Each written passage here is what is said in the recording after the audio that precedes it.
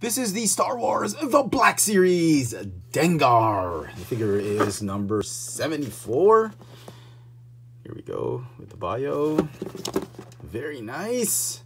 He's looking fantastic. I wasn't sure I was going to pick this guy up. He was my very first figure. Believe it or not, when Kenner came out with their Star Wars 3.75-inch figures, he was my very first Star Wars figure. My mom bought it for me, and when I was a kid, and I had no idea who he was. I absolutely hated the figure because he had no lightsaber. He had nothing. Here is Dengar out of packaging, and boy, did I really hate this character.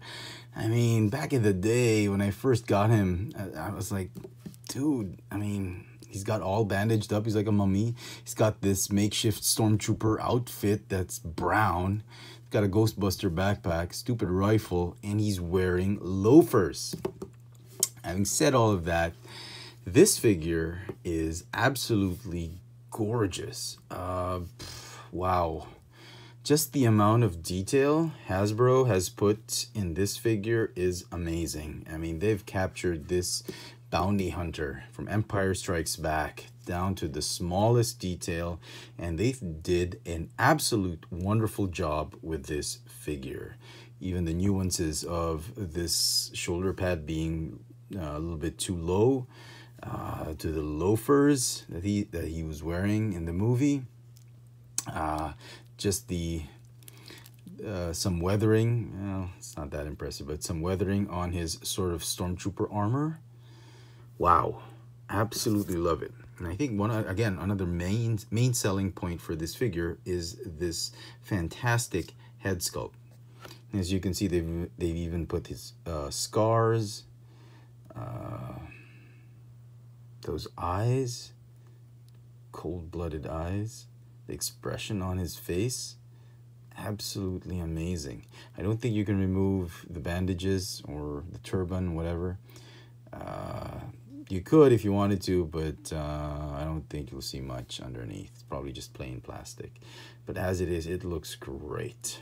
Now he comes with a Stormtrooper rifle that's been remolded in a sort of beige gray plastic.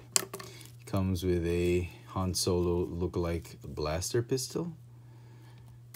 His hand looks small on his hands, but I guess that's what he had in the movie. He comes with this Ghostbusters backpack. I call it because it kind of looks like that. Tremendous amount of detail on it. Straps. It's got the canvas harness. It's obviously made of soft PVC plastic, but it has that feel.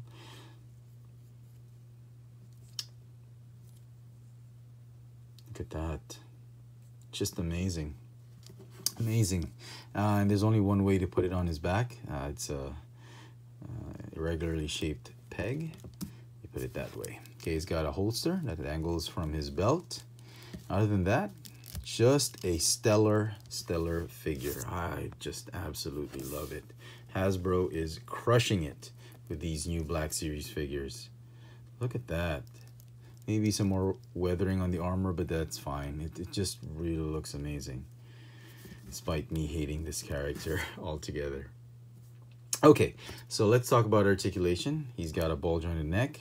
It's the double ball-jointed neck, the one underneath and one on top, which allows you to move the head in various ways. Ball-jointed upper torso.